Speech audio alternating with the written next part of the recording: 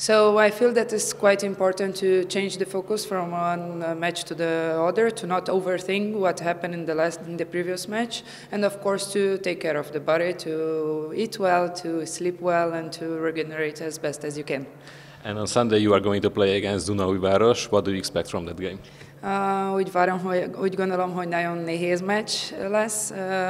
Ők nagyon jól játszanak együtt, mint egy csapat, de gondolom is, hogy fogunk javítani a mi játék, és fogunk nyerni. Arról mesélj még egy kicsit nekünk, hogy töltötted az ünnepeket, mennyire sikerült már visszarázódni? It was not so possible to relax so much because we had training on first, but it's good to start the year working a lot. It will be a good year, I think a very hard one, so it was nice anyway.